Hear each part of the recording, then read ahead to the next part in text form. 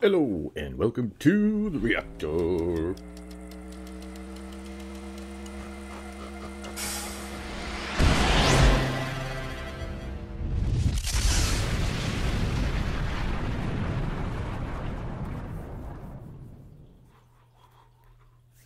Alright, let's get back to Opeth.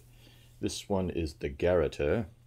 So, maybe the so death by strangulation or choking or execution by something like that, I think. So yikes, who's that gonna be? I don't know yet. So we'll continue on. So where we left off, the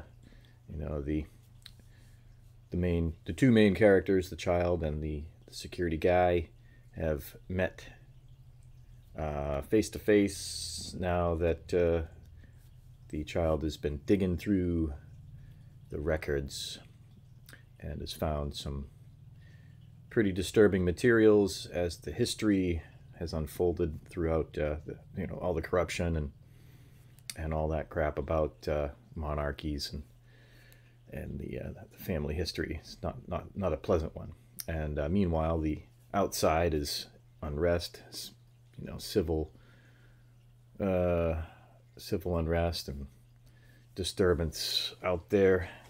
And yeah, so shit's about to happen. And the title of the song, I don't know what's gonna happen. All right, don't forget these guys too. The New England Musicians, really fun. Help them out if you can. It would be awesome. They are the future of our listening pleasure. Say hello. Ugh. Little shit. All right, you're sitting on my mouse. There you go. What are you doing? All right, here we go. You must just sit on my lap.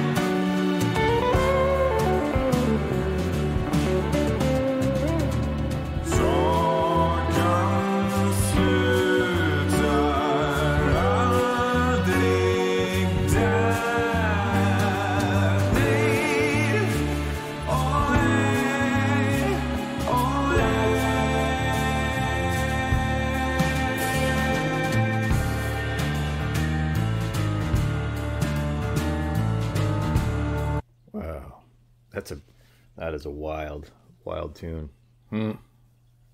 Has such a cool, sleuthy kind of like an old black and white murder mystery, or an old TV show that had that that nice little jazzy drum beat, and the piano just has a nice rhythm. Wow, what a wild song. And his voice is just so haunting in this. In the beginning part, where the piano was playing, or the classical guitar, and then the piano switched in, it had some really dark, depressing vibes. There was a little bit of uplifting moments here and there, but most of the measurements were all kind of in a minor, kind of depressing chords. A little bit of uplifting, but not much. So, still a bit undecided. I think at this point, to control the city, the child knows by reading through some of these materials, and maybe some things left behind for him to read, or her to read. He understands, or she understands, that control must be established.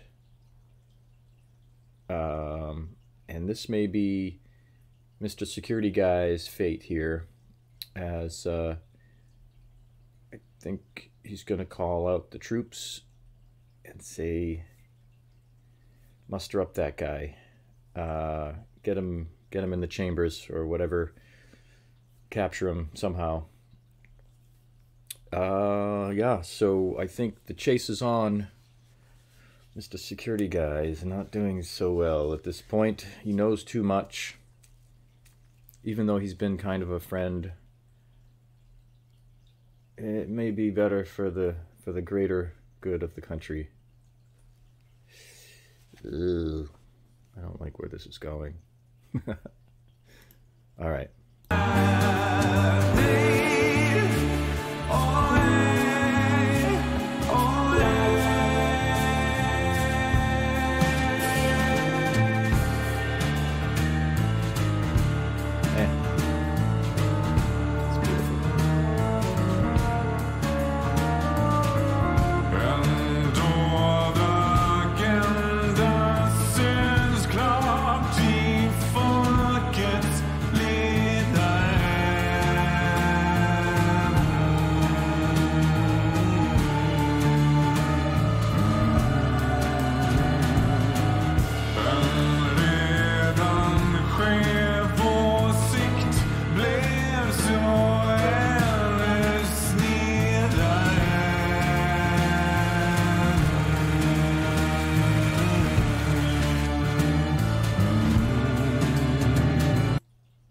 What was that? That was weird.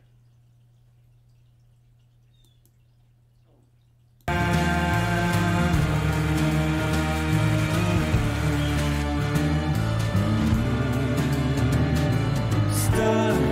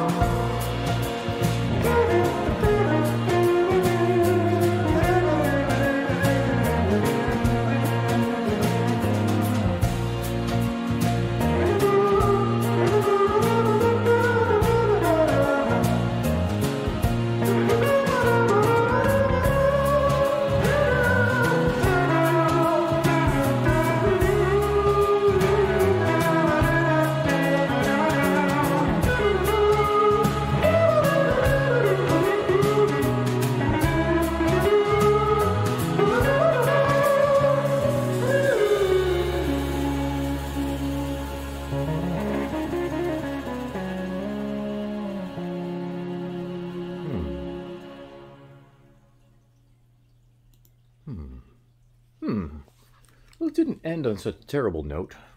Well, this leaves me a lot to ponder for the day. So the prince or the princess now, I guess what we call it, I don't know, the child, has ordered the security or the troops or whatever you want to call them to capture Mr. Security Guy. But for what reason, I don't know. Maybe public humiliation. It may be a public hanging. It may be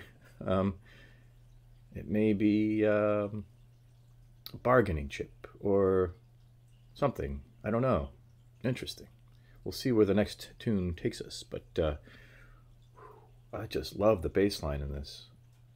It's so classic. Like it almost could. This song would really be awesome with a stand-up bass. Just having that, like those old classic 50s songs with the stand-up bass. Man, that'd be awesome. I wonder if they could do that. Yeah. But it has that great sound, that 50s classic style bass rhythm, and the jazz drums, and some classical guitar, and geez, and a little bit of orchestral violins happening in the background, and maybe a horn. Every now and again I'd hear something strange as a horn-based instrument, and then that weird crackling thing that happened. I don't know what the heck that was. And people talking and shouting, and oh, what a wild tune. So this is has a lot of intricate moments in here. I wonder if they'll come full swing in the next tune or two, because I've heard the next two songs, which will end the album, kind of go hand in hand. The last two songs may have a